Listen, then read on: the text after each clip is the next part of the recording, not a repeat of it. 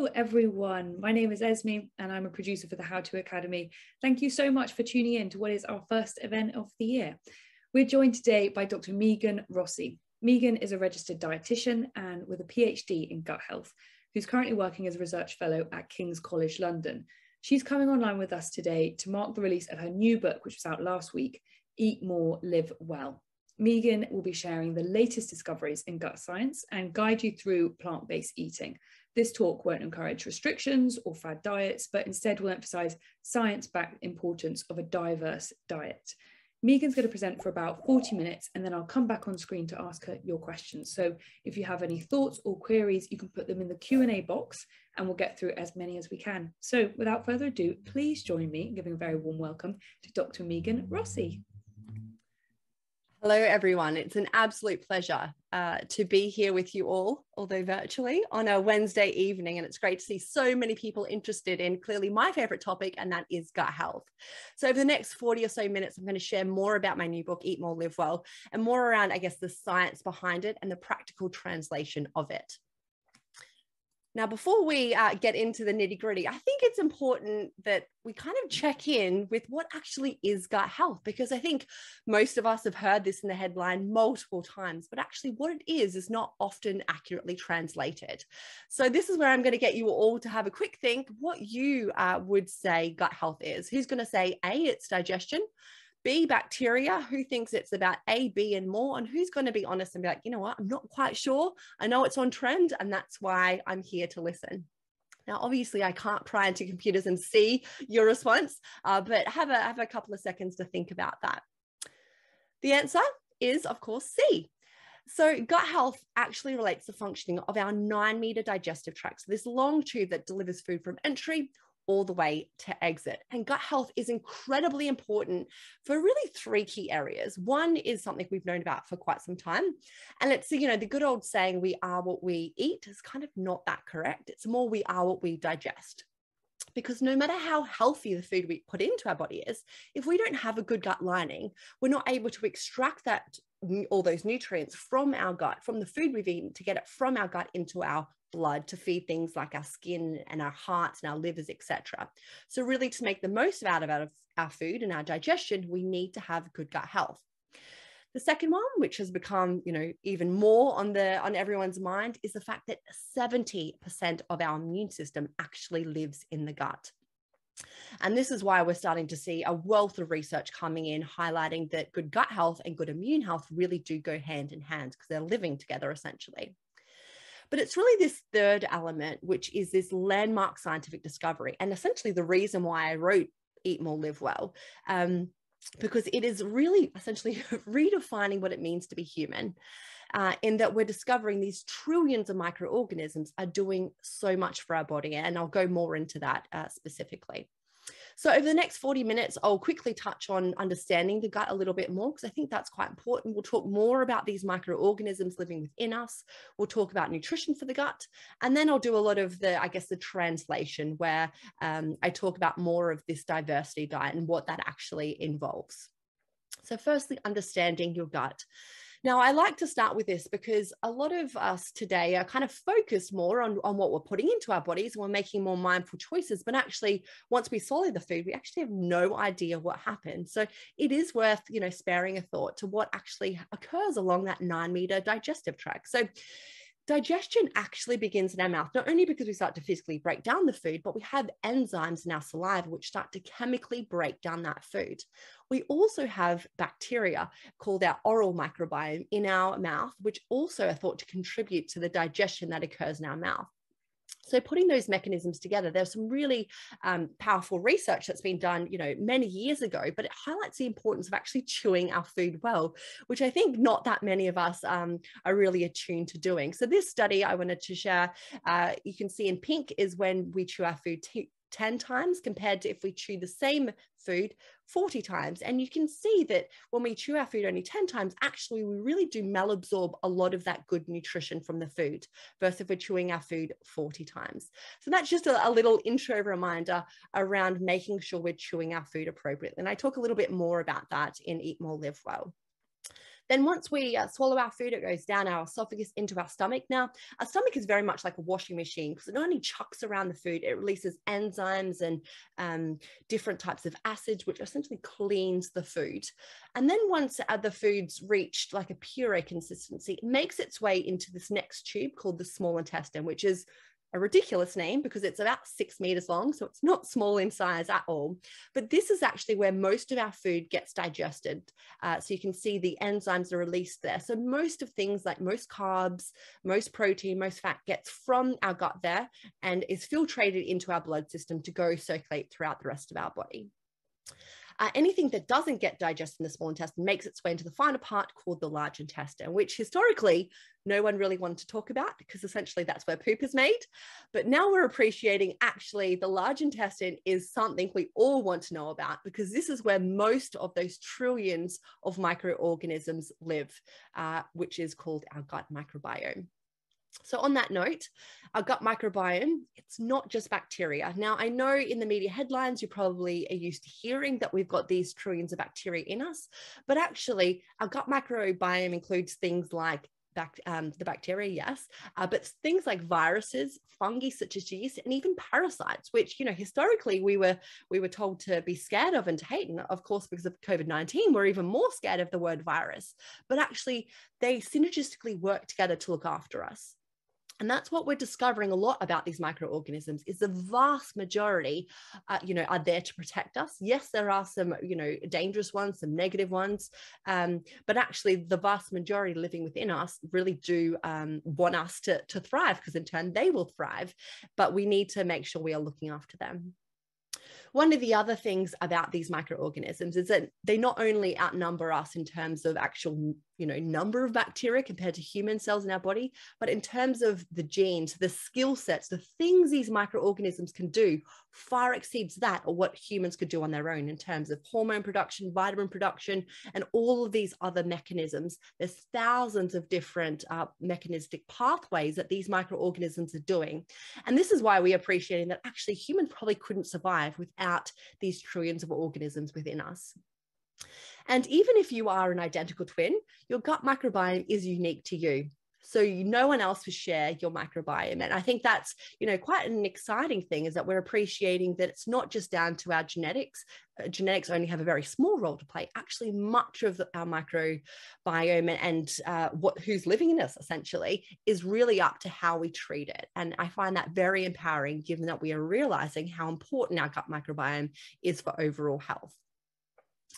Now, when I was starting my PhD over a decade or so ago, I was trying to encourage my patients to start to think about their microbes slightly differently and to, do a few dietary changes. And in turn, they asked me, well, why should I, what's it doing for me? So what I did is I created my microbes CV. And I think it's helpful to share. So firstly, our microbes, like, most people CVs say that they have very strong communication skills, but our microbes, honestly do, because there's really 3 mechanisms to which our microorganisms are thought to talk to all different parts of the body. And I wanted to share this because I think a lot of people hear about, a gut-brain connection. They think, God, they're in very different parts of the body. It sounds a bit woohoo. It doesn't really sound scientific. But there are these 3 ways which we think they're communicating. So the first one is via the immune system. As I mentioned, 70% of the immune system lives in the gut. So what happens if the microbes sense something's going on? They activate the immune system to then release inflammatory chemicals, which then can tell the brain that something's going on and to set off other processes. So I kind of think of that mechanism or pathway as like an alarm system. The second one I liken to a mobile phone is where the microbes actually activate this nervous pathway. You may have heard the word vagus nerve or enteric nervous system. So it activates that and that zips up and it communicates to the brain that way. And then the third way is what you would maybe liken to like the postal service, where the microorganisms in our gut actually produce chemicals and that then gets packaged into our blood system. And some of them are thought to pass that blood-brain barrier. So they're the 3 ways that our microbes talk to, not just our brain, although that is one of the key pathways, but also other organs throughout the body. Our microbes are also a very experienced bodyguard in that there has been a body of scientific studies. So some of you who are into the science world may have heard of this group called the Cochrane Library. And this is a group of researchers where they take a scientific question and find out if there's good scientific evidence for it. So one of the questions they wanted to ask is there evidence for taking a specific probiotic for managing or preventing the common cold, so an acute respiratory tract infection? And what they did is looked at all the individual clinical trials, and there was 13 in this case, and they showed that actually, yes, taking a specific probiotic actually significantly reduced people's chance of getting the common cold. And if they did take the common cold, compared to the people who were given the fake intervention called a placebo, actually they reduced the duration of the common cold by about 2 days. So there actually is really quite strong evidence for our microbes there. COVID-19, I think some of you are probably likely to ask me, so I wanted to put in one of the studies that have just come out around that. And the science is suggesting that having good gut health is not going to prevent you from getting COVID-19, but what it does suggest that if you do get COVID-19 or contract it, or having a good diverse range of gut bacteria, so good gut health, may prevent you from becoming severely unwell. So the scientific studies have shown that people who do need things like respiratory support seem to be missing some key bacteria which have anti-inflammatory roles to play. Now, in Eat More, Live Well, I kind of break down some of that science and actually share a personal case study of my husband, who's an NHS GP. And I talk about, him being on the front line, doing home visits back at the very start in February 2020, and what we did to really support his immune system using the science. Our microbes also have a bachelor's degree in biochemistry. As I mentioned, they produce a wealth of different vitamins and help regulate different hormones, but they also are really important in drug and nutrient metabolism. And this is why we're starting to see that some people react differently to different drug therapies, as well as potentially different dietary mechanisms. So some people may be aware of some of the science headlines around our microbiome in things like cancer therapy, where there are a number of really interesting research studies underway looking at whether changing people's gut microbiome through diet actually indeed can help them better respond to different cancer therapies. Now, that is very much at the kind of research stage, but this is the sorts of things that are coming up that's really exciting. And I'll talk a little bit more about the translation of what sorts of diets they are suggesting or trialing at that point of time.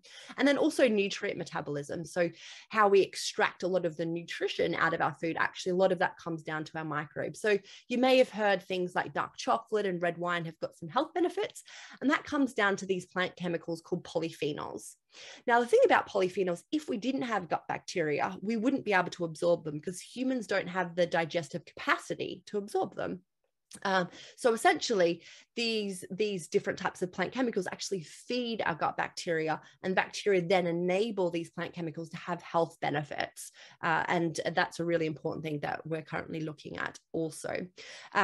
Just to highlight around, again, this personalized nutrition, it's a really exciting area. It's still very much in research stage, but some of the work that our team did at King's showed that not just the bacteria that people have in them, but the chemicals the bacteria are producing actually help people predict how they would respond to different probiotics and different dietary therapies. So that's kind of where things are heading.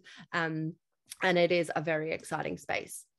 Now, for those who are into social media, you hopefully will appreciate this slightly lame joke that our microbes are a verified influencer, in that they've been linked to the health of pretty much every organ in the body. In fact, the research papers have shown that a gut bacteria imbalance, which we often refer to as gut dysbiosis, has been linked with over 70 different chronic conditions.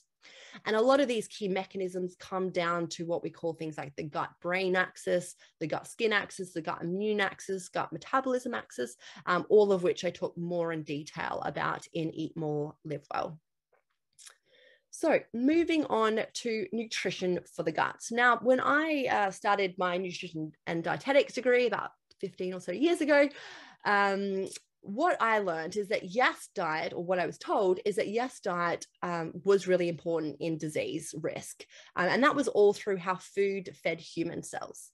But it's this new pathway, which really is, I guess, reestablishing our understanding of how diet can really impact not just disease risk, but also things like longevity. And that is through how the bacteria metabolize our food. And this is the reason, as I mentioned, why I wrote Eat More, Live Well, because it looks at these other kind of mechanisms, these other areas that we never really understood or never appreciated were important in terms of our food before.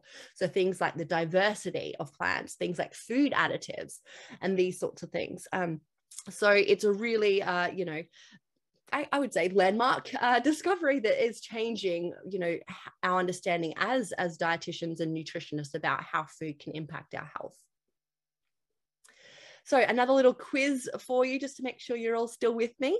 What do you think our gut microbiome's favorite nutrient is? Who's going to say it's protein? Who thinks it's all types of carbohydrates? Who's going to say it's fiber?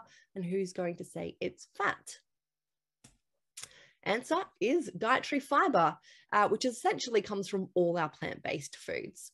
Now, without getting too scientific, I know some of you really do enjoy the science, so I wanted to share a little bit more about why fiber is so important, because I think you've probably heard in the media headlines that we need more fiber, we're not getting enough, and it's important for health. But I think when you have more of an understanding of why it's important for health, the mechanism, you start to, implement the changes a little bit more, or you're more likely to. So essentially, similarly to what I mentioned before about those plant chemicals, those polyphenols where human cells can't digest them, the same goes with fiber. So actually, when we eat dietary fiber, it travels through most of that 9-meter digestive tract undigested. So it can't get digested in that small intestine where things like protein and fat get digested. And it gets into the lower part where thankfully the bacteria uniquely have the enzymes needed to break down that fiber. And they break it down into these different types of chemicals. And you can see here, these are called short chain fatty acids. And these then get into the blood system. And it's these that are shown to communicate with our other organs. So remember I mentioned the 3 ways bacteria talk to the rest of our body. This is kind of like the postal service where they package up these chemicals and they can go and have their effect on things like our metabolism, appetite regulation, etc. The power of fiber. So I love showing this paper because it was a really, it had so many people involved in the paper, and it's a really strong statistic which showed for every 8 grams increase in fiber per day on a population level, we could reduce our risk of heart disease by 19%, type 2 diabetes by 15%, and colon cancer by 8%. That's only from 8 grams of fiber. Now, I'm sure some of you are probably thinking, okay, well, what the heck is 8 grams of fiber? I've got no understanding. So 8 grams of fiber equals something like a potato with the skin on, some veggie sticks with some hummus, or a can of beans. So it's actually something that's really attainable for us to add into our diet every day. But I also appreciate these foods don't look very appetizing. So essentially, this is where Eat More, Live Well comes into play, where one of the key things I've discovered after being a dietitian for however long is that if food doesn't taste good, people aren't going to implement these changes long term. And what we know about our gut microbiome is we need to nourish it in the long term. If we go on a health kick for a month and then go back to our old ways, actually we're not going to be having those long-term benefits on things like our mental health, heart health, longevity, etc., that we know our microbes are capable of giving us. We need to make these long-term changes. So how we do that is making sure we make food tastier. So these examples from Eat More, Live Well not only deliver more fiber, but obviously more taste. So I think the sweet potato jacket is 15 grams of fiber, which is like 50% of our daily requirement. And, with the bottom image, the butter bean hummus, that's another really easy example of how you can blend down some legumes and add in, a bit of nutritional yeast to get that flavor, and then have some, grilled caramelized mushrooms on top. The flavor is amazing, even for people who say they don't like plants. And I'll talk a little bit more about that soon.